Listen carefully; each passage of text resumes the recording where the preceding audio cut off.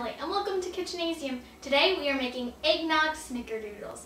So I'm very excited to be making this because I love eggnog and I love snickerdoodles, so we're kind of like mushing them in together and making eggnog snickerdoodles. So to start off, you're going to take a cup of flour and 3/4 of a teaspoon of cornstarch and 3/4 of a teaspoon of baking powder and put it in with the flour. And then you'll be taking 1/8 of a teaspoon of salt, 1/4 of a teaspoon of the nutmeg, and 1/2 of a teaspoon of the cinnamon. And then we'll just whisk those together. And those make the dry ingredients of our cookies. And next we're going to mix together the wet ingredients. And we're going to start with 2 tablespoons of melted butter, 1/4 of a cup of eggnog.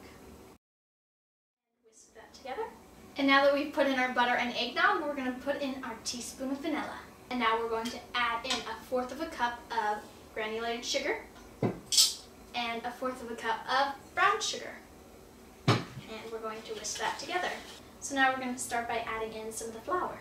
It smells so good. The smell of the nutmeg. This is like a real workout, like. And now once it's all combined, it'll be this kind of consistency. So now we're going to put this in the refrigerator for 30 minutes to set up some more. Now that our cookie dough has set up for 30 minutes, we are going to now roll it in 3 tablespoons of granulated sugar, 1/4 of a teaspoon of cinnamon, and 1/8 of a teaspoon of nutmeg. Of grounded nutmeg is what we used. Oh my god, the inside of this has 2 cups in 1 cup. I've never seen that before. And I have my cookie sheet and a small ice cream scoop because this is not a big recipe. So I want to get a lot of cookies out of it, even if they're just little. Once it's all covered in granulated sugar, I'm just going to roll it into more of a ball. And there's a snickerdoodle cookie. So I'm just going to keep making this, keep making more. And this is the time where you want to preheat your oven to 350. Once you cover it in granulated sugar, or the sugar coating mixture, it's so easy to roll out and less sticky.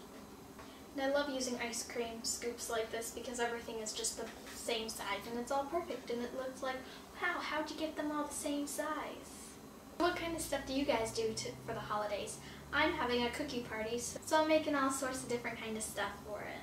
And for the holidays, my family, we live next to Disney and Universal, so we go to the parks as like a family trip for the holidays. So it's lots of fun and we all get together and go to the parks. Yeah, comment in the comments. I'd love to hear what you guys do for the holidays.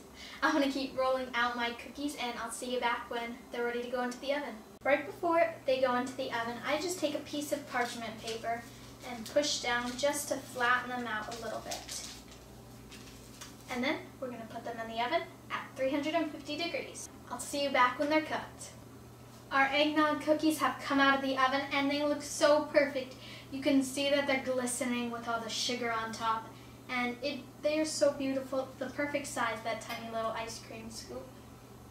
They smell so good. And I'm not going to try one today because I'm saving these for the cookie party that I'm having so everyone can try them. Because like I said, this recipe makes like a dozen cookies. It made 104 extra cookies, so 16 cookies is what I got out of this. So I want to make sure everybody can try them at the party. Thanks for joining me on this episode of Kitchenasium to make eggnog cookies. And go watch more Kitchenasium videos. I have a pumpkin cookie video that you could watch. Well, don't forget to follow me on Instagram, Twitter, and Facebook, and subscribe, like, and comment down below. See you next time. Bye!